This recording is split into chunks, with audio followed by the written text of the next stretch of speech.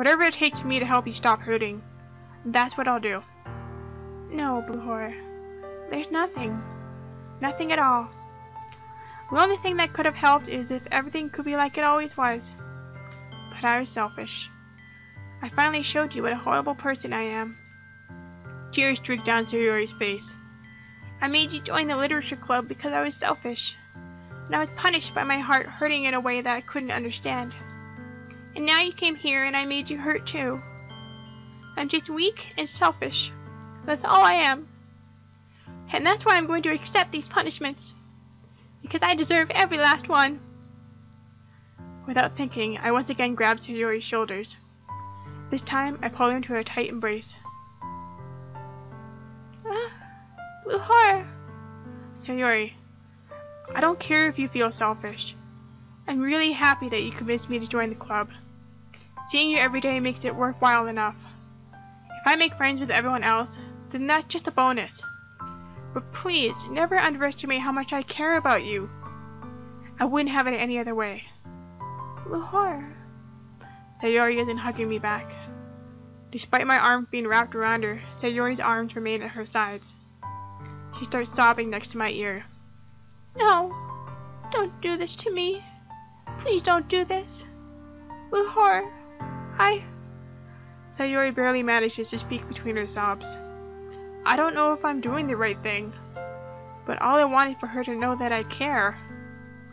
If you have it in you to call yourself selfish, then you have to let me be selfish too. No matter what it takes, I'll figure out what needs to change. I'll make these feelings go away. And if there's anything that you need me to do, then you better tell me. I'll get mad if you don't. I don't know. Gently, Sayori finally puts her arms around me in return. I don't know anything. It's all really scary. I don't understand any of my feelings, Blue Horror. The only time I'm not feeling nothing is when I'm feeling pain. But your hugs are so warm. And that's really scary too. Sayori lets me go. As she does so, I let her go as well. The festival is tomorrow. Yeah. It's going to be fun, right? Yeah. How would you like for me to spend it all with you? It's what I want. I promise. I think that would be nice then. Yeah. Sayori wipes her eyes. If I could spend the whole day here, I would. Of all day, this has to be the one where I have other plans. Maybe I should cancel. No, don't! Please don't. If you did that, then I really wouldn't forgive you. But it's almost time for Yuri to meet me at my house. At the very least, you want to come along and help out? It would be fun. To my surprise, Sayori shakes her head. I'm sorry. I don't know if that would be very good for me today. You understand, right? It's kind of hard for me to fully understand, but I'm trying my hardest. It's okay. Don't worry too much about it. I'll see you tomorrow, okay? Alright. I look forward to it. I say goodbye to Sayori and exit her house. On the way home, I find myself still feeling uneasy, but it's hard for me to keep thinking about it when Yuri is about to come over too. I think Sayori is right. I shouldn't be worrying too much, and we're definitely going to have a great time tomorrow. I should just focus on what's ahead of me. As I approach my house, I see something that makes me feel a moment of panic. Yuri? Thank goodness. You're a little early. I'm sorry I wasn't home yet. Were you waiting for a long time? No, I just got here. But I started to get really nervous when nobody answered the doorbell. You always could have texted me. If I had known, I would have reassured you and hurried more on my way home. I suppose that's true. I didn't think of that for some reason. It should be common sense to do that, but I decided to ignore it. Anyway, let's go inside. I see you brought a lot of stuff with you. That's right. And did you manage to find everything I asked you to buy as well? Yeah, pretty much. At least I hope I got everything right. I'm sure it'll be fine. I take Yuri to my room. The first thing she does is glance around curiously, which makes me feel anxious. It's so clean. I cleaned it before you came over, so... That's very considerate of you to do. No. I'd be really embarrassed for my room to be a mess while you were here. Well, I do enjoy cleaning. I would have gladly helped you clean. That would be even more embarrassing! Wait, don't look in there! I snatched Yuri's wrist, which was in the process of opening a desk drawer of mine. I'm sorry. I wasn't thinking for some reason. I was just spacing out. It's fine, it's fine. I let go of Yuri's wrist. She puts both of her hands firmly in her lap, as if making sure she's keeping track of them. So, should we get started? Yes. I have a few things planned that you can help with.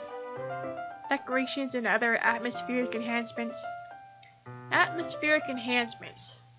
You know, mood lighting, aromatherapy candles. Oh wow!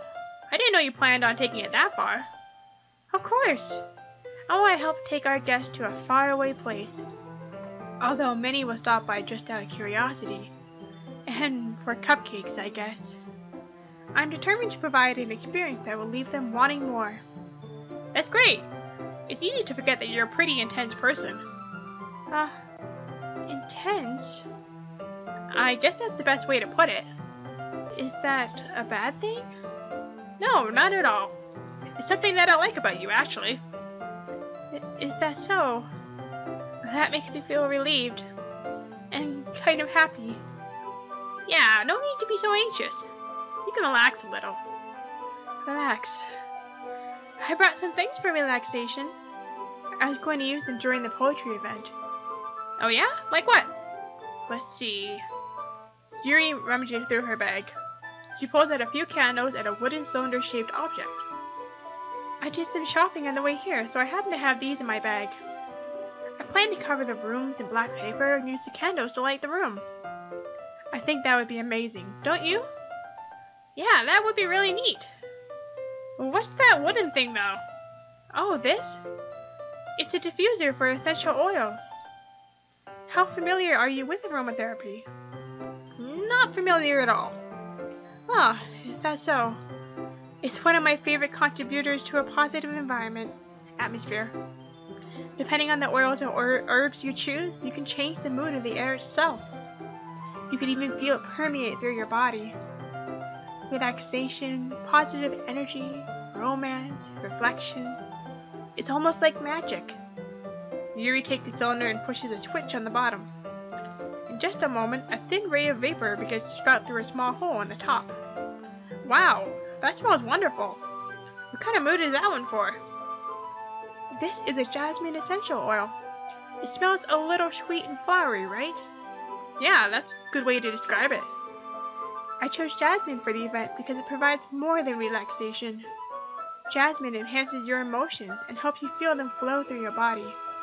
You feel warmer and your heart pounds more heavily. Don't you think that would be perfect for sharing our poems? It does sound suitable. But you seem to know a lot about this, so I'll trust your opinion with anything. Yuri smiles gently, clearly enjoying herself. She again reaches into her bag and pulls out several spools of thin ribbon. What are those for? Well, did you purchase the origami paper I asked you to get? Yeah, I have it over there. We won't be using the paper for folding origami. What I'd like to do is write a different word on each paper.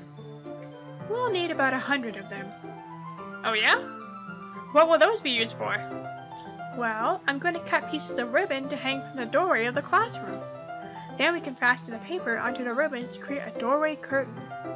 Wouldn't that be beautiful? It would also catch the eye of those passing by the room. It may attract some to peek inside. That's really creative. I had no idea you'd be so good at this, Yuri. Is that so? Well, I suppose I do get a little intense, as you put it. Yuri giggles with red cheeks. Is it just me, or is she more relaxed when it's just the two of us? Or maybe it's the excitement she feels from sharing something that she enjoys. Here's a marker, Blue Horror. You can write any characters you want. Kanji. I'll help you once I finish cutting the ribbons. Alright. Sitting on the floor together, the two of us get to work. I carefully draw a different character on each paper, doing my best to manage my bad handwriting. Yuri unravels a long strand of red ribbon to her desired length. Then she reaches into her bag once more and pulls out a pocket knife. Huh? The knife is strangely beautiful. The silver handle has an intricate pattern of waves etched into it. The blade itself is gently tinted blue. That's no ordinary pocket knife. It looks really fancy. Wow. Embarrassed, Yuri looks away. What is it? You're going to think it's weird. Yuri, whatever it is, I have no reason to judge. To each their own, you know? If you promise you won't be weirded out. Yeah, I promise. Alright. The thing is, I'm kind of into knives. Oh, there it is! They're just so pretty. I can't help it. I don't know what it is. Like a combination of craftsmanship and feeling of danger, maybe. Ugh, what am I saying? Please don't think I'm weird for this. You're laughing at me. No, I'm not laughing at you. It's just funny how nervous you got about sharing. It's an interesting thing to be into, I guess. But I think it kind of suits you. Suits me? Yeah, it's kind of intense. Besides, it's a really cool looking knife. I can't deny that. It is, isn't it? Yuri relaxes her expression once again. Would you like to hold it? Sure, I'll check it out. Yuri carefully hands me the knife with the handle facing me. I take it and turn it around in my hands. It feels heavy and extremely solid. Where do you even get a knife like this? Curious of its sharpness, I feel at the point of the finger with my index finger. Ow! Horror! Why did you do that? I didn't expect it to be that sharp. I barely touched it at all. It's my fault. I should have warned you. That knife is extremely sharp. It can cut through skin like it's paper. Oh! Oh no. A small drop of blood trickles down the side of my finger. Yuri takes my hand and gives the wound a closer look. She stares at it and noticeably fidgets. If you're squeamish, I'll go wash it off now. Without warning, Yuri puts my finger in her mouth and licks the wound. Okay, if anyone did that, I would slap the hell out of them, because that is not okay. I don't care if you think your saliva is an antiseptic, it's not. Okay? I feel her tongue curl around my finger. Startled, I instinctively pulled my hand back. Oh, please forgive me. I wasn't thinking. Yuri lowers her head, her face burning up. Yuri, that's the most embarrassing thing I've ever done. How could I do something like that? I'm sorry. Sure it was a little weird and it took me by surprise, but I guess she was just trying to help, right? Yuri, I think you're overreacting a little. She doesn't lift her head. What if she doesn't recover from this for the rest of the afternoon? Alright, you know what? This might be a stupid thing to do, but I do it anyway. I take Yuri's hand and lick her index finger in return. The horror! Did you really just do that? Now we're even. Yuri just looks at me like I did something wrong. I knew that would be a bad idea. If not for the sweet aroma of the jasmine oil, the air would be extremely heavy right now. You're so weird, Blue Horror. Yuri giggles shyly. Huh? Yuri calling me weird? I have no response to that. Where do you keep your bandages? I don't think I need one actually. It was a tiny cut.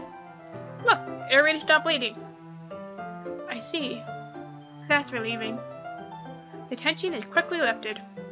We can each resume our respective activities. I watch Yuri's knife cut through the ribbon like it's nothing but air. Meanwhile, I continued to make progress on the paper. After we finished attaching the paper to the ribbons, we lay them all out side by side.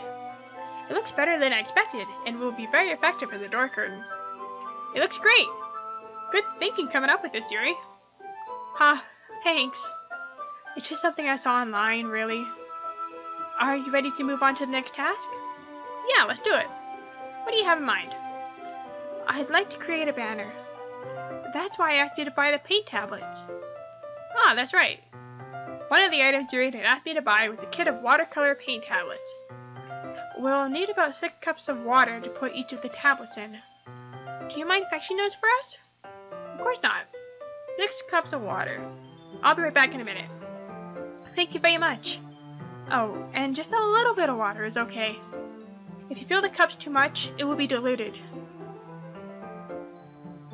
Taking Yuri's advice, I decided to use small plastic bathroom cups rather than full-size glasses. I put them on a plate to catch any paint that drips, then bring it back into my room. Yuri? Yes? I come in to see Yuri quickly unrolling her sleeve, putting it back over her arm. Nothing. She freaking cuts. I'm pretty sure of it. Your face is a little red. That's why she's wearing this long sweater, isn't it? Oh! Is it too hot in here or anything?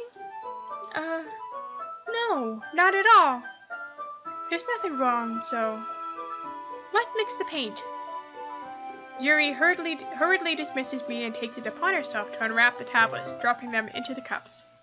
So... I thought we would do something simple. That would look very nice. I'd like to paint a gradient across the banner. Starting with the colors for a sunrise, then daytime, then sunset and nighttime. Once it dries, I'll write an inspirational quote across the banner.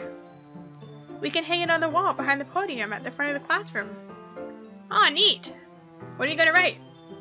Well, it will be more fun to surprise you. Yuri smiles at me. If you say so. After rolling out the banner, Yuri and I kneel on opposite sides so we don't get in the way of each other. Yuri uses a brush and adds a few dots of different colors across the banner to serve as a color guide for where we want to paint. This kind of reminds me of elementary school. Painting on a banner with watercolors feels a lot like the art class projects we had back then. It's relaxing. I'm sorry if this feels too childish. No, I didn't mean that at all. It's kind of fun, you know? Yeah, it is fun. I'm glad you feel that way too. Yuri stops painting for a moment, thinking to herself. For me, I don't need to go out and do crazy things to have fun. In fact, I usually don't even want to. I just like when I can spend time with one other person.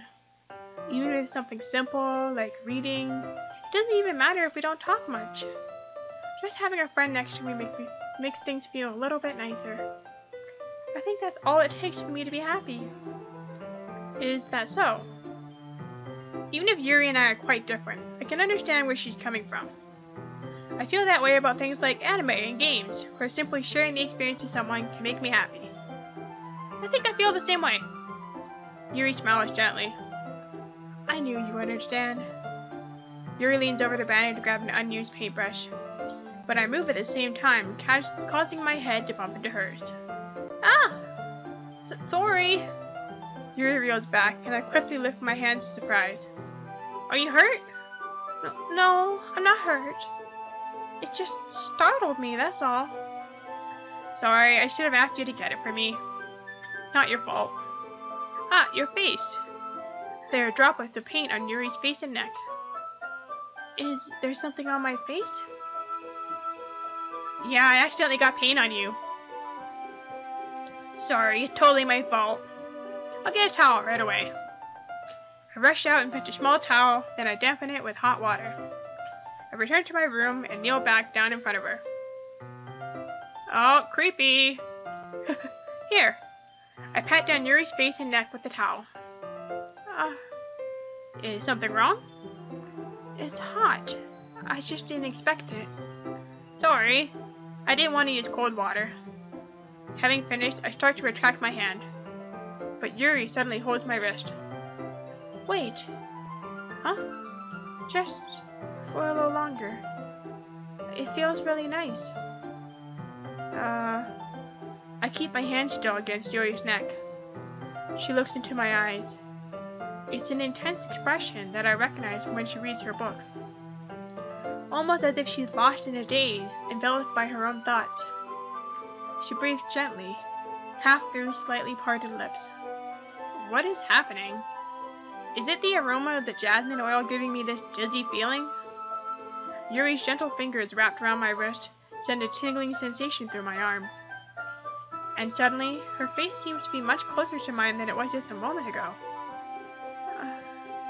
Yuri slowly pulls away. Sorry. I've been feeling a little lightheaded today. I didn't mean to space out.